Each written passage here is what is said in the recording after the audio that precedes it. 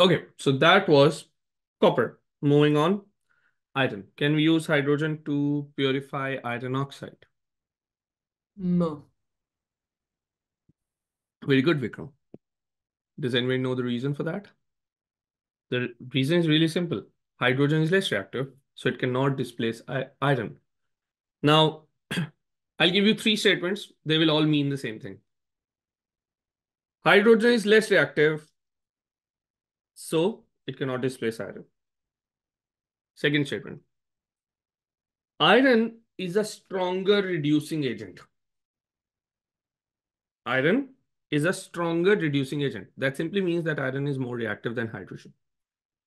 Hydrogen is a weaker reducing agent, or hydrogen is a stronger oxidizing agent. Same thing again, that hydrogen is less reactive than iron. So a stronger oxidizing agent is a less reactive metal, a more reactive non-metal. Okay? So these terms all mean the same thing and you should understand them. All right, so moving on, what do we do with iron? If we cannot use uh, hydrogen, we can use copper. Sorry, carbon. What's wrong with me? So extraction of iron. Now, because iron is obviously a really, really useful thing, we perfected this method many, I would say thousands of years ago. So it's just that with the modern world, we just do it at a bigger scale and with better technology, but the underlying process has been the same. So how does it work? We start with iron oxide. That is our ore that comes from hematite. But it also has impurities. And those impurities are mainly silicon dioxide. So we have to take care of them as well. Okay. So what do we add? We add carbon because it is our reducing agent. And we add calcium carbonate. It removes impurities.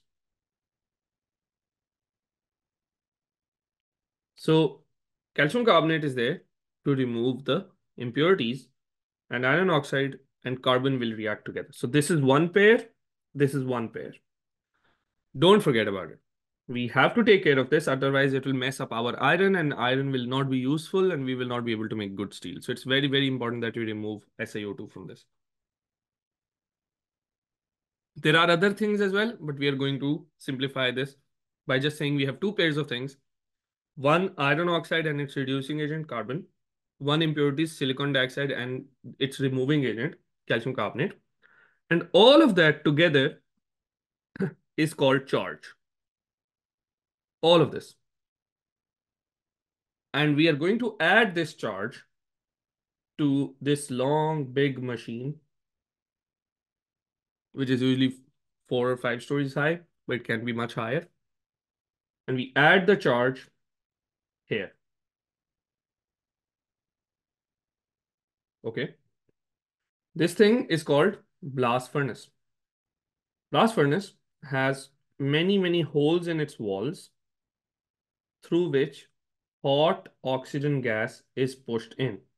So hot oxygen will be coming here from coming here. Like basically these pipes in the walls, they push hot oxygen gas out. Okay, so that's hot oxygen gas. Hot air mainly, but oxygen is what reacts there. And now what do? We let this thing fall.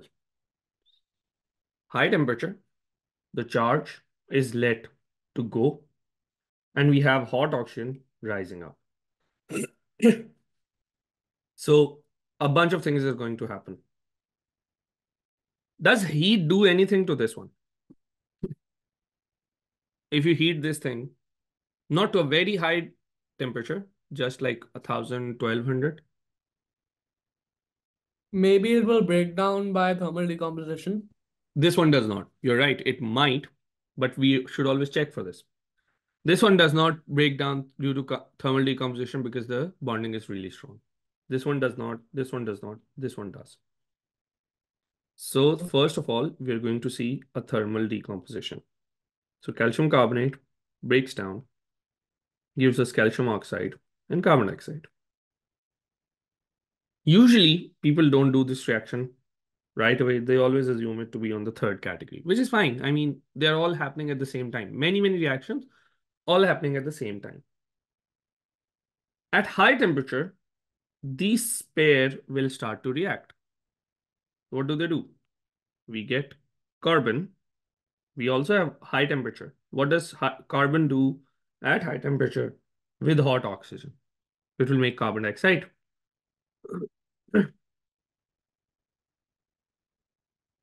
Right? But carbon dioxide, what does that do at high temperature with carbon? At high temperature, this carbon can react with carbon dioxide and make carbon monoxide.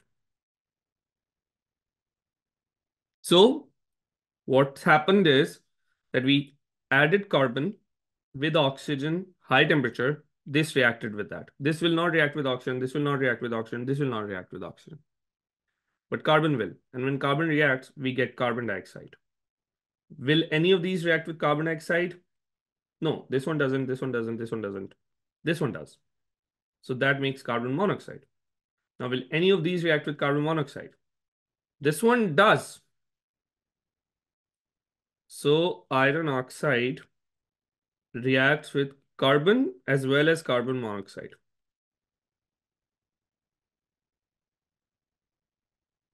And we get carbon dioxide plus iron. The difference is in balancing. Yeah. Yeah, it's balanced. So we have gotten iron out. What did we have? We had carbon dioxide, nothing reacts with that, but carbon. We have carbon monoxide, this reacts with that. We get iron out. So this broke down, gave us calcium oxide. Let's see, does anything react with calcium oxide? This one doesn't, this one doesn't, this one doesn't, this one does. So silicon dioxide reacts with calcium oxide and makes calculators. I'm kidding.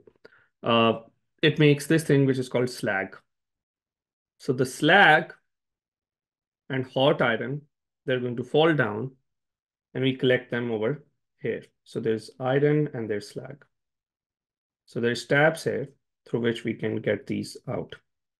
So slag is usually of high density. So this is slag, which is taken out, and iron, which is also taken out. It's very hard to memorize these reactions. So don't memorize these reactions. How do you work with them? You try to see what's happening. Always look at your reactants in any chemical situation. You have all these four and you have oxygen. Try to see which one will react with what. Oxygen reacts with this. So do that reaction. What does it produce? Calcium, carbon monoxide, carbon dioxide. Carbon dioxide reacts with this. Oh, sorry, carbon dioxide. Yeah, it reacts with this. Makes carbon monoxide. Will carbon monoxide react with anything? Carbon monoxide reacts with this. It also reacts with oxygen, but वो तो हमने assume कर लिया ना. So this reacts with this. This reacts with this. Two pairs of reactions done. Then does calcium carbonate do anything in hot temperature? Yes, it produces calcium oxide and carbon dioxide. We have already seen carbon dioxide doesn't react with any of them. But does this react with anything? Yes, it reacts with this. So if you know all the things that you have, you can easily be like, okay, this will react with that, I should write it down. This will react with that, I should write it down. Okay. So that is how you can write these equations. But if you are unsure, then you can always remember the order of reactions. That, okay, carbon is going to react with oxygen, make carbon dioxide, which is going to break down, make carbon monoxide using carbon, which is going to basically do redox reaction. Then that carbon and the carbon monoxide, which are both reducing agents, they are going to give us iron. Iron's extraction is done here. The rest of it is just taking care of impurities. So you can also break it down into two parts, one part for iron and one part for impurities.